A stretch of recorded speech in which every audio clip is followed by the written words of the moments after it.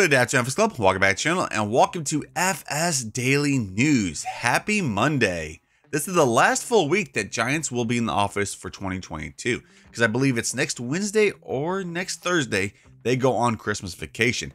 Means no testing list or no new mods. Anyways, I'm getting a little bit ahead of ourselves. Let's talk about today. Today in news, we got a sneak peek of the American Lexions, plus Tired Iron Modding shows us his John Deere 5830. And testing list is here, and there is 35 mods on that list. Remember, before we get to any of that news, make sure to hit that like button, smack that sub button, and ring that bell. Roll that intro, and let's go. We're taking our shot, what you got? We're going all the way to the top. We will hear the sound of 1 million people screaming our names when we're back. Welcome back. Okay, so here we go with the first piece of news for this Monday. The first piece of news is from our good friend Oxygen David, teasing us some more on his Court Farms. He had this to say about it though. He said, some of you have been asking for an update to the PDA map, and here it is. He's also added somewhere to train your horses and another goat pastures. As you guys can see from this PDA, it looks like there's about 50 to about 75 fields. So there's gonna be definitely plenty of things to do on this map. Can't wait for this map. Remember guys, this map is supposed to be coming to all platforms. I'm saying supposed to because you never know. And he's also picked a release date of spring of 2023. I cannot wait for this map. Next piece of news we have for today is from Joss Modding. Actually, two pieces of news. We were talking about this the other day. He had this to say, can you guess what is happening from this picture? That was in the last news video.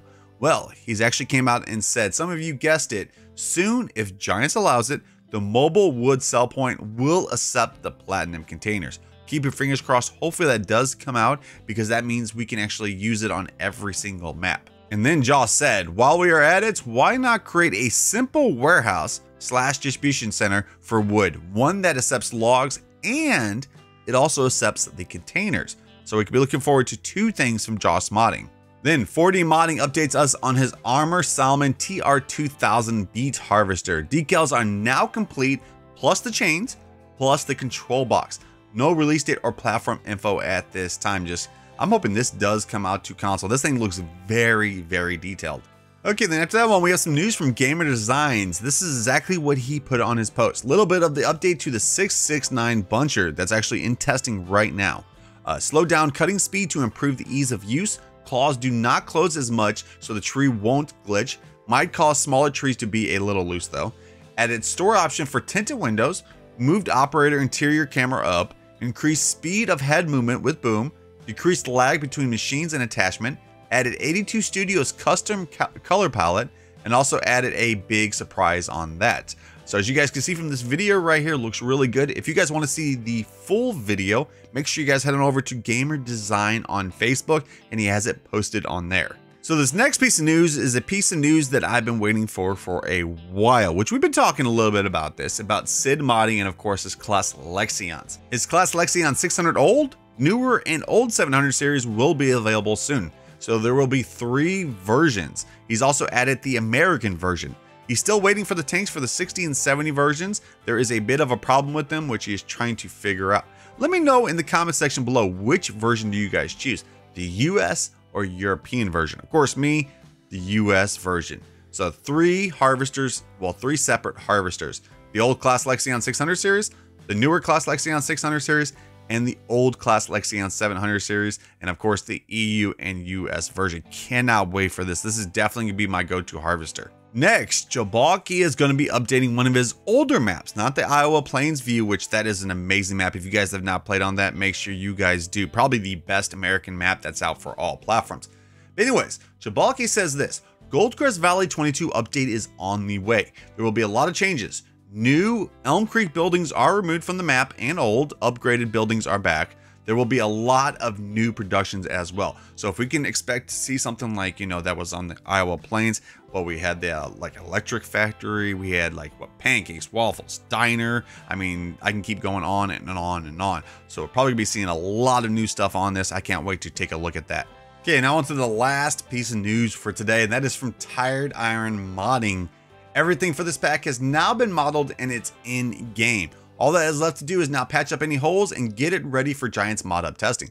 What this pack will actually include. the John Deere 5830, the John Deere 4-row crop corn head, the John Deere 666 6-row crop corn head, and the John Deere 7-foot pickup header. The plan is to have another update by the end of this week, announcing its submittal to the Mod Hub, so be on the lookout for that. And it is supposed to be coming to console. I believe this is the first one we've actually seen in Farming Simulator since probably FS11, and I know we've never seen anything like this on consoles, so this is going to be a huge mod when it finally does come out. Okay, so with the news out of the way, let's get to the new mods for today. Well, so far, at the time of recording this, like I said at the beginning, there is still no new mods. So there might not be any new mods today. But anyways, we do have a testing list to go over, which there is 35 mods on this testing list. And yes, almost every single one of these does say PC, but that does not mean that they're only PC only mods. It just means that they're in the first stage of testing, which is PC, second stage console, third stage release. So let's go over some notable ones we have on there. Right there, the 669 Buncher, of course, that is going to be an all-platform one. That is in testing.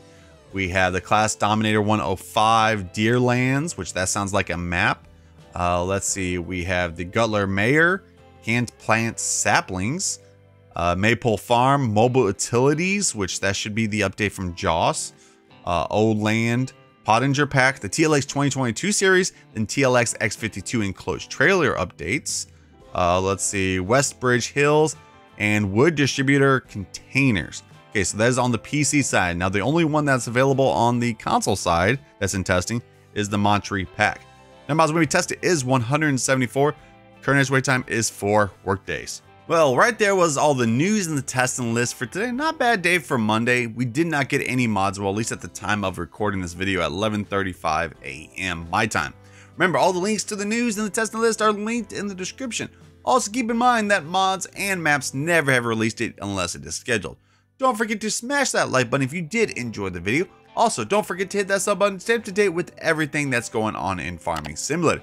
And make sure the notification bell is on so you never miss any of the videos here on the channel. Hope you have a great day. I'll see you in the next one. Peace.